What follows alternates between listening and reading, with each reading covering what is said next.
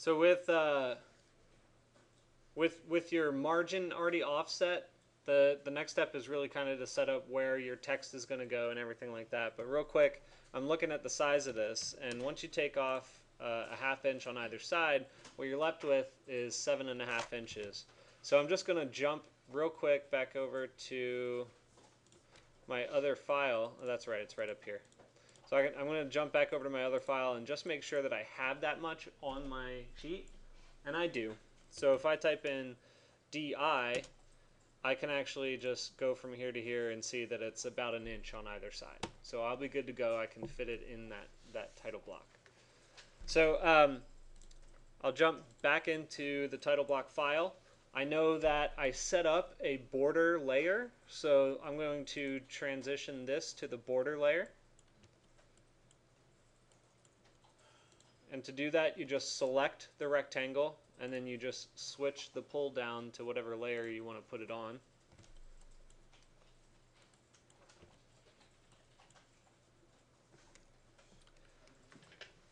And then from here, we're just establishing the actual text layout. So I'm going to keep it rather simple, and I'm not going to overload you with setting up like an entire title block with name and address and date and who drew it and all this other stuff.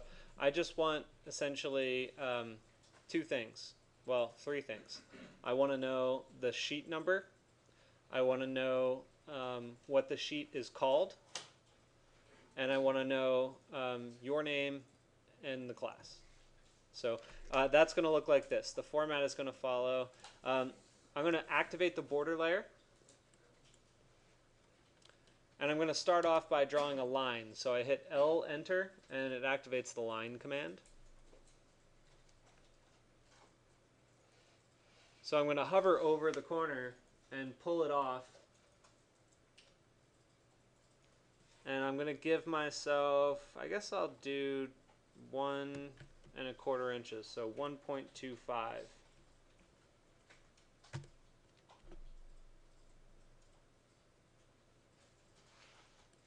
And here's something to be aware of. Your object snap, if you have perpendicular on, it'll show you that.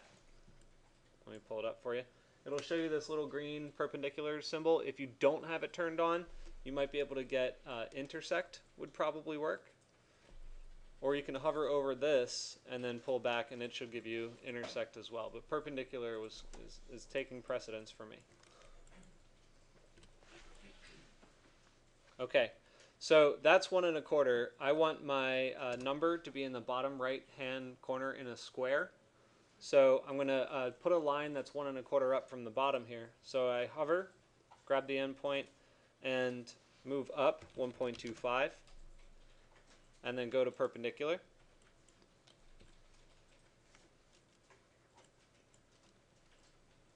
And then I'm going to create just one more line,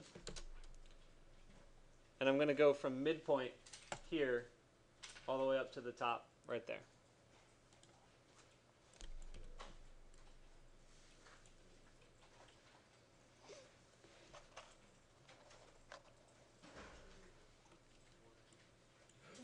Actually, I think what I'm going to do is create one more line, because if I'm going to put my sheet number down here, and I'm going to put my sheet title here, and our names are going to go right here, I want to put the class number right here. So one more line here. Hover over that and pull it down 1½ inches and finish it off like that. So it kind of looks hard to see up there, so I'm going to change this color to something you're going to see a little better. There we go. You guys can see that pretty well? So if you're catching up, this is 1¼ wide. The box is 1¼ tall. I snapped to the midpoint here and drew it all the way up. And then I went 1½ inches down here.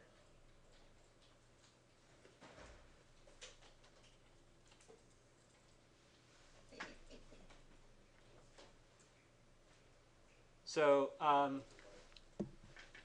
pretty simple stuff. It's all just lines right now. I'm going to pause the video because this is still very short. And Then we're going to, I'll make sure you're all caught up to this, and then we're going to move into transitioning it back into the other file.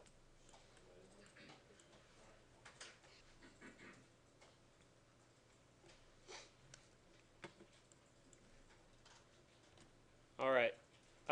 After you get to a point where you've built your title block, at least the border lines, we need to set it up to receive the information that we're going to put in it. Namely, I know that every single one of us here in this class, we are in the ARC 121 class. That information that I am planning for this block is not going to change. So that means that I can actually just build it into the title block.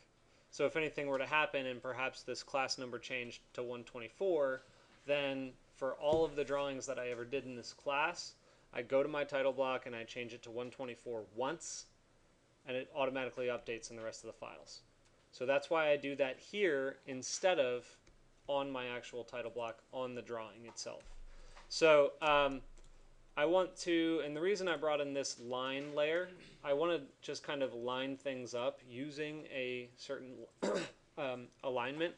So I'm going to draw a line, and for me, I'm just going to hover off the edge here and go 1/8 of an inch, or that's right, let's switch to architectural. Okay, it'll be easier rather than dealing with like the decimal values for fractions. It's annoying. So I'm going to switch it over to architectural real fast. And I'm going to start the line command again.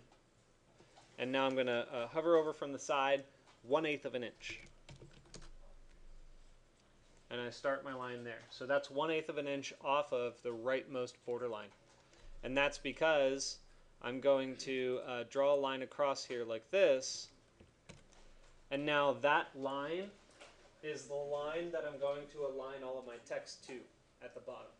So my text is going to just kind of drop horizontally onto that line. I'll show you how to do that when we get there. But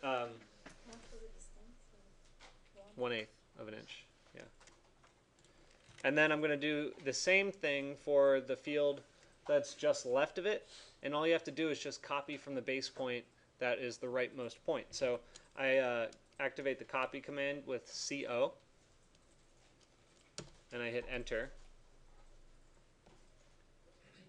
And then I click and click. So notice I didn't actually grab the line itself. I just grabbed the reference point that I wanted to match from the space to its right. Does that make sense? Sure, yeah. So if I know that I want exactly the same instance, but I don't feel like doing the hovering and typing in 1/8, all I do is grab the line that I want, activate the copy command, and I go from the base point that I know I want it to be referential to. So I click here and I move it over to the other side right there.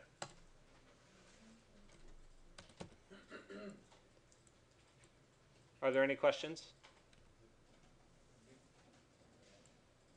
Okay, so there's one more thing then. One more small thing that I want to get into this video before we switch in and start to work on our actual drawing. And that's that static text. So I'm going to just real quick switch over to my text layer.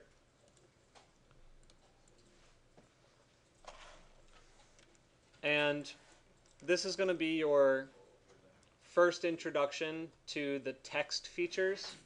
And I'm going to say right now that there are a lot of settings. We're going to keep it simple. Let me just real quick see what kind of text we have. Standard 316. Okay. All right. Well, so rather than trying to actually modify the text style yet, I'm just going to drop in whatever text the default is. I hope it's not the line text. We'll see. Anyway, so the text is actually found under the annotation tab, which is right up here.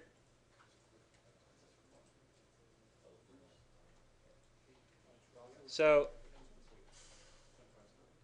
hold on a second. All right. So where was I? Text. Yes. All right. Text. Annotation tab. It's right here under the home tab annotation panel. This little button right here for text. You'll notice that when you click the arrow below, it has a setting for multi-line text and a setting for single-line text. Multi-line text works a little bit more like closer to a word processor, I guess, where you can kind of shrink it and the text will actually, jump down lines below, like it's indenting. The single line text is just going to go on forever as a straight string of text. So this is what I'm going to do with that. I'm going to stick to single line text for now. And this is essentially how it works. When you click in the space, you draw a line. Oh no, this is for the height. Sorry. Yeah. Start point of text. Yeah, that's fine. So you click in the space. This is weird. It's functioning differently than I recall. 3/16 is probably fine, I think. I don't recall what the sizes I made were. But 3/16 we'll just hit enter. And the rotation is important because the rotation should be 0. Well, actually, no. I'm sorry. It should be 90. We're gonna draw the line upward at this point, and that's going to say my text is essentially going to be vertical. And then it does that. You can't really see it very well in the projector, but it's essentially just a cursor, like a word processor. And another quick general note for all of you: architectural drawings are all done in caps. Caps lock, put it on, and type ARCH121.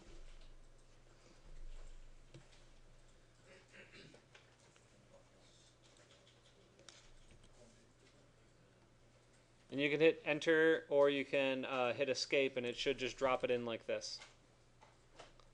So now that becomes an object, a selectable object that you can click, and then you have this nifty little blue grip on it, and you can grab the grip and move it down here to the title block. So what was the height? It was not too. It already has a height as a 0.2. So what was that for us? 0.3. You change it? Because mine it was. What are you? I'll have to look at it because that sounds like it's 2015 that you're working in. I'll check it out. I can So change it with the scale. I'll take a look at it.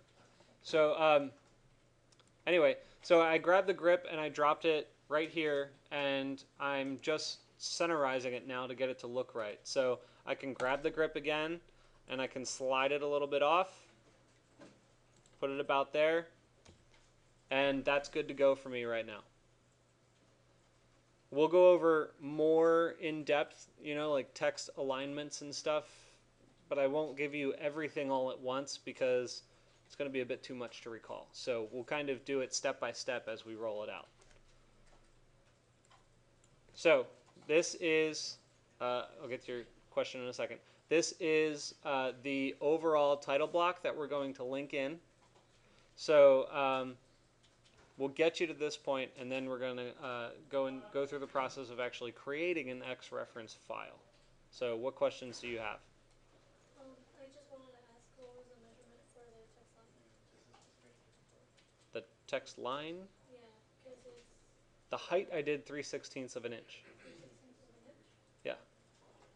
The line I did it vertical because I wanted my text to go vertical. Okay? Distance doesn't matter at that point, it's just an angle.